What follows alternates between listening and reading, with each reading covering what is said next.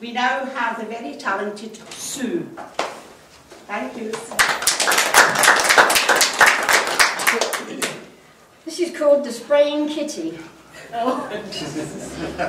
There was an old man from Bombay whose kitty had started to spray. He said, "Oh dear kitty, surely you're really quite poorly. I'll send for the vet right away." When the vet arrived from Darjeeling, the kitty was stuck to the ceiling. He said, "My dear fellow, what on earth is this yellow?" It really is most unappealing. That kitty got very sore, and he crash-landed onto the floor. It sprayed at the vet, took off like a jet, and bounced off the living room door. "Oh dearie me, my oh my, I didn't know kitties could fly. But I see what you mean, it's a spraying machine. But I fear it has sprayed in my eye." The cat then sprayed on the telly. The room was getting quite smelly. The vet made a grab. Kitty moved like a crab, stuck its hooks in the vet's belly.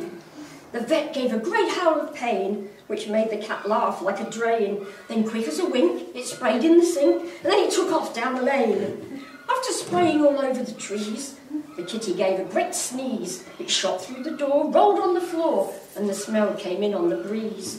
The vet said, "Oh dearie me, whatever can the answer be? It will give it the pip, but I give it the snip, while you make a nice cup of tea." "Oh, don't hurt her," he cried to the vet. "She's such a dear little pet." The vet said, "Dearly me, your she is a he. That's something that you won't forget." He started to get out his kit. The kitty was really starting to flip. He was crossing his legs, eyes like chapel hat pegs. On his bottom he firmly did sit. Then he jumped onto his owner's knee. In his eyes was a pitiful plea. "Don't send me away. I'll no longer spray. Such a very good kitty I'll be." The old man was in such a stew. "Shall I put Kitty into the zoo?" The vet had an idea. "It's really quite clear. Let's see what a wifey can do." The kitty, he shouted, "Yippee! A girl kitty for little me. I am so very glad. I will make such a good dad with kitties 1, 2, and 3. So this little cat from Bombay, whose favourite trick was to spray, has got him a wife. She's the love of his life. Now she's in the family way. Now here is an end to the tale.